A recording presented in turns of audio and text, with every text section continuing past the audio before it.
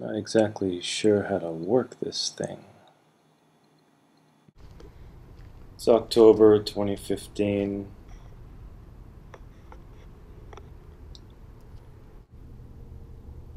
This is going to be a continuation of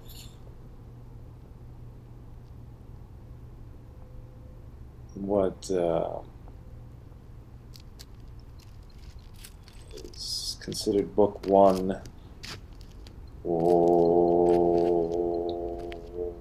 So therefore this is the contents of book two in video format instead of written.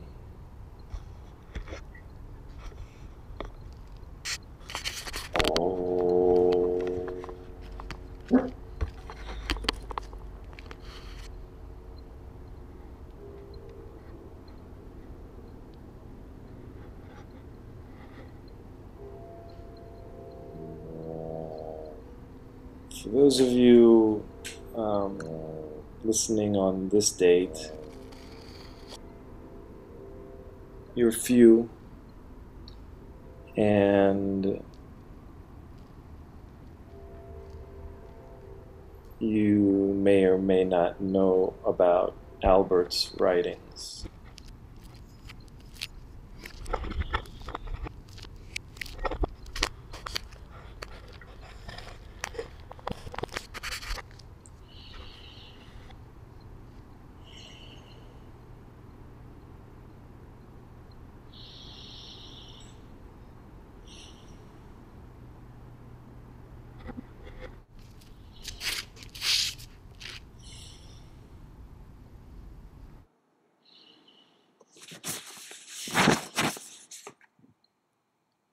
The sound of the video game machine across the lobby crept into my awareness. With some change in my pocket, it was high time to play a few games before heading home. Of course, the newer games were available, but they weren't very appealing. It was between the old Space Invaders and the pinball machine, but Invaders was already taken. It was at that moment that I recognized the updo. She was playing Invaders, and she was playing it like a boss.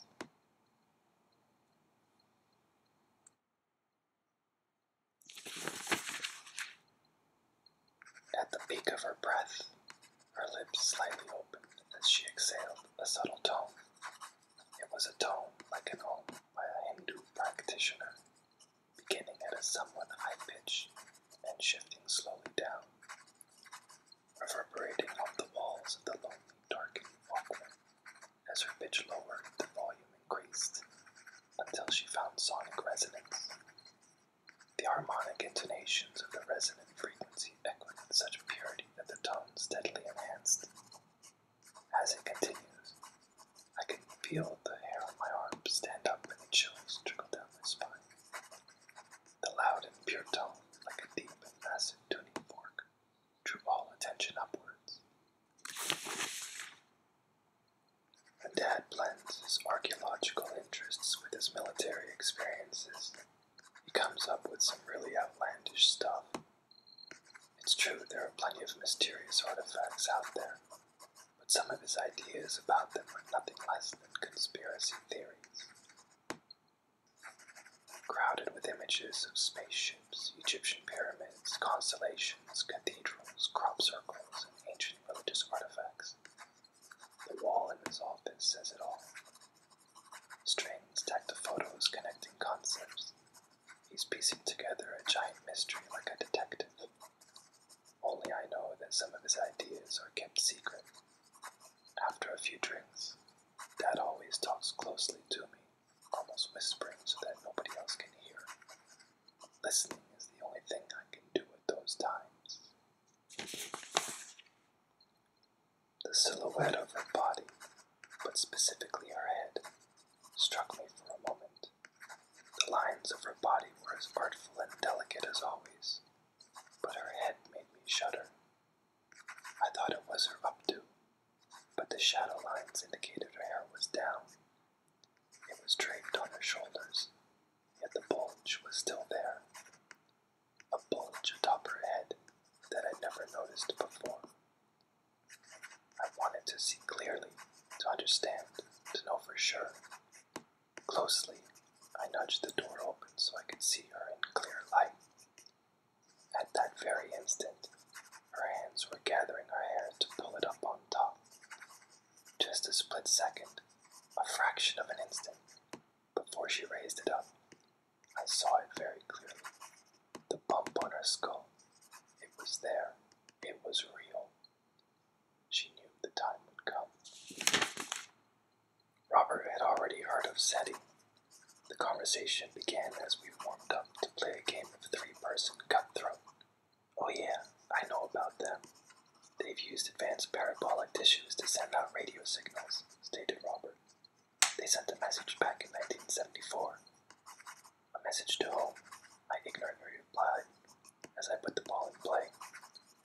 Any intelligent race that is out there in the universe. Anybody who is listening. Robert wiggled his fingers in my direction, trying to be spooky. His efforts failed miserably, so he stopped. Allie chimed in. If there were a reply, I'm sure everybody would know about it. That would be huge news across the globe. But I seriously doubt there's any life out there as advanced as us. As she placed her wet clothes on the drying rack, she was tossing them briefly in the air. While directing a vocal tone, she made the clothing float. One garment at a time, she'd suspend them for a moment in an artistic dance. It was beautiful, Mama. She'd toss a blouse lightly in the air, and like a momentary parachute, the fabric would form a billowing curve that captured the space below it. She did this as she hummed, effortlessly. It was sensational and awesome. I turned and walked back down the hall, pausing at her sketches. I couldn't believe it. James' designs were the same as the crop circles. What was happening within her during the meditation that preceded her sketches? I woke up at 3:11 a.m., again drenched in sweat. The dream is definitely back, recurring again, but more is starting to happen. I'm writing this as fast as I can so none of it is forgotten. But what surprised me the most is that Dad's silicon alien story became part of it. As the heat enveloped me while going through the gate, I didn't wake up yet. Approaching the first stepping stone in the smoldering lake, just before extending my leg, something unexpected happened. I looked back at the fence, wondering if it might be possible to go back to the fork in the road, to take the steep and curvy path, but woke in terror upon seeing a small gray alien, like Dad described, standing in the gateway. With her breathing constant and maintaining a high-frequency motion, the air around her seemed to begin morphing. There appeared to be a warping of space all around her. I could see it at the coffee table next to her. The straight edge of the table now had a slight curve in it. Her vibrations became increasingly rapid, yet hardly noticeable to the naked eye. The lens-like curvature of visual space around her increased in angle, and the arc curves enhanced, becoming increasingly pronounced.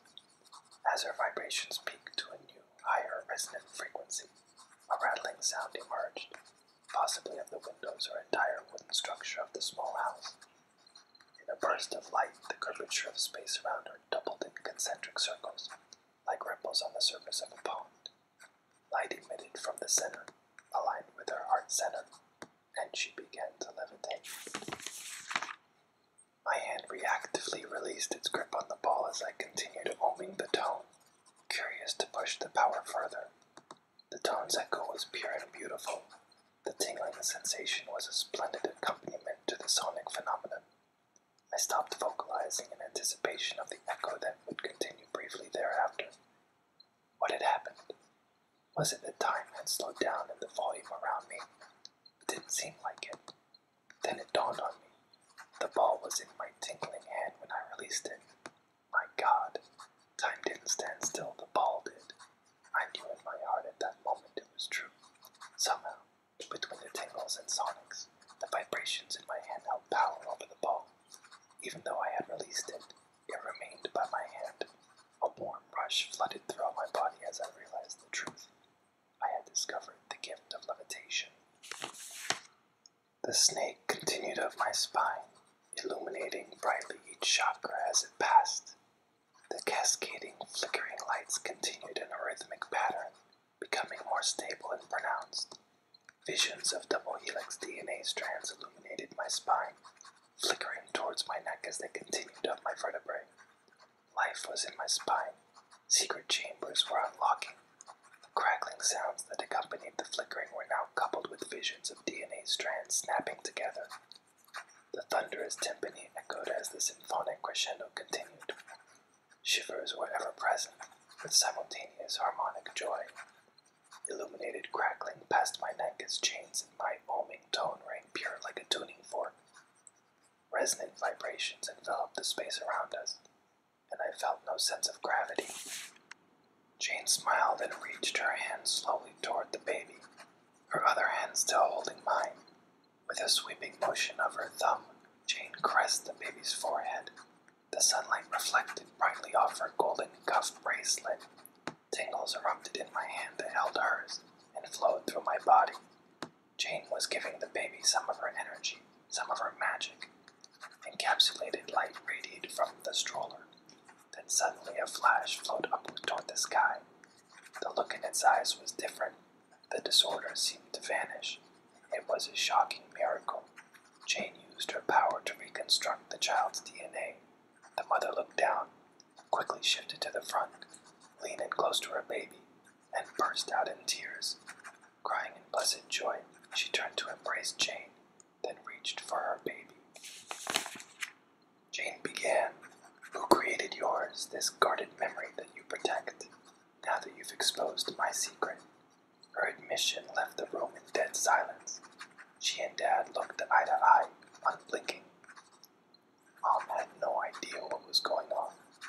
His gaze scanned to our hands. He peered towards me, head wobbling, and set the glass down.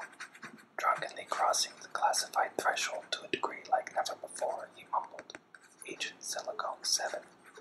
His fingers touching the painted egg on the table, he sputtered in a daze briefly before quickly looking at me as though about to say something, and then he quieted down.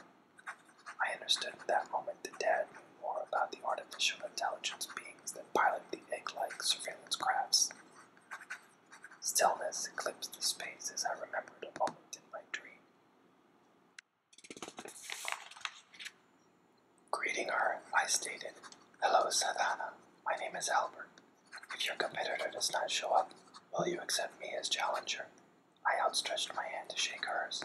Gracefully, Sadhana grinned and reached her hand towards mine. Happily, she replied simply. Our hands came together and a burst of tingles erupted through my fingers. Her eyes widened and then narrowed. Clearly, she sensed the tingling too, and as our grips tightened a little, shivers traveled up my arm to my neck and head. We released hands and she glanced at Jane, her gaze shifting from Jane's eyes to her up to and back to her eyes. I turned to another bench and placed my gear bag upon it. Jane went to the official to inform him of the development. What's the challenger's name? I call him Azael. It was Aramaic and referred to an unnamed king.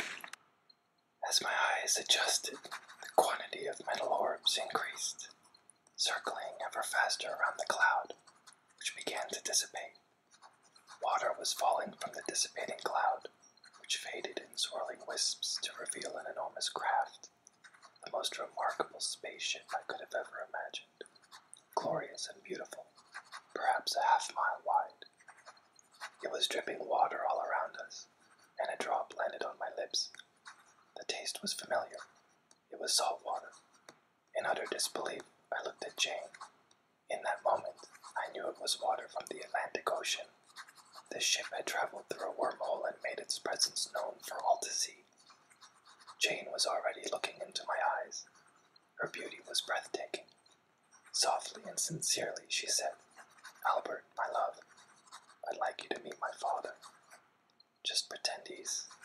She paused and shifted my palms to her belly. One of the family. As you can imagine, I was dumbfounded when I learned what Albert experienced.